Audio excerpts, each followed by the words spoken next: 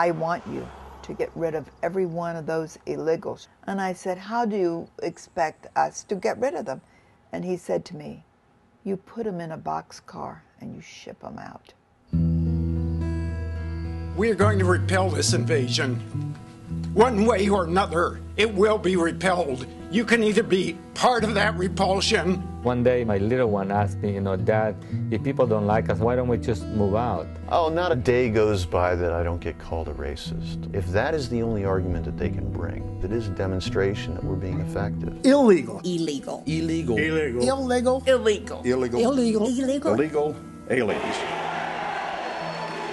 If y'all haven't took a look outside, please do. We are out here and we ain't going nowhere. The police officer in Texas could probably arrest someone coming across the border because they're committing a misdemeanor in their presence. I'm a long ways from the border. God instituted this government. This is part of his plan. Those leaders aren't just there for a whim. They're there because God has a purpose here. We need all of your support. We got a tough election. This election that is on the local level. It's about an election, honey. It was about an election.